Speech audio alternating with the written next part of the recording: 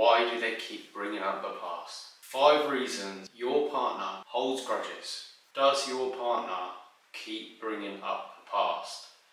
Or does it feel like nothing you ever do is good enough for them? A common theme that many couples face is the issue with moving on from past conflicts. If you're one of those people thinking, why do they keep bringing up the past? It never stops. They never let things go. They're so negative. They never see my attempts at making things better.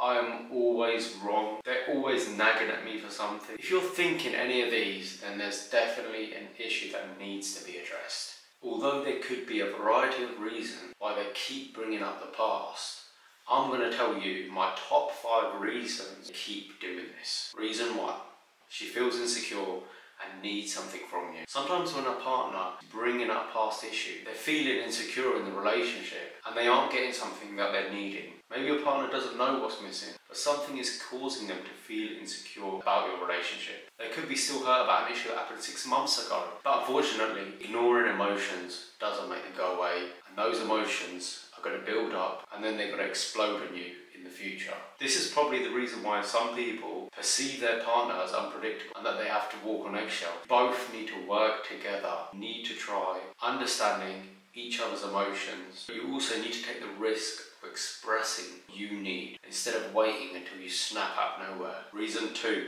they don't feel the past was fully repaired. To repair past conflict in a healthy way, it's mostly about validating each other's perspectives without trying to win the argument.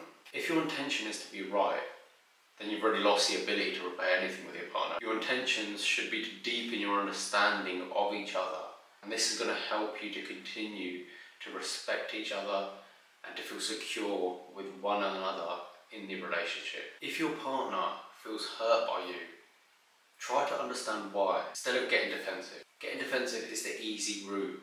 It's natural to say to them they're wrong because you don't agree or your intentions are different to theirs. But then this becomes about being right rather than validating each other and understanding the misunderstanding. Remember, you sort out any disagreement by validating each other and trying to see your partner's perspective. Reason 3, you keep trying to fix the problem.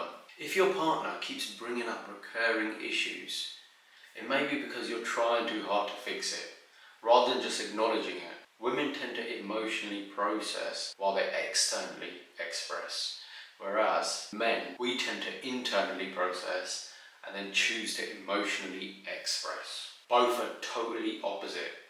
Not one is right and not one is wrong. But you need to understand that both typically go about working through issues completely different. So allow her to have her space and to have her emotional reactions. Try giving her space emotionally first. Let her vent and then offer a reflection of validation towards the situation. Reason 4, you aren't validating them in the way that they need it. The biggest reason anyone holds on to the past is because they didn't feel heard or fully understood by the person that hurt them. What they need from you is for you to validate their feelings. You could do this just by saying after a conflict, I understand that I upset you when I did such and such, and then stop. Nothing else is required in that exact moment.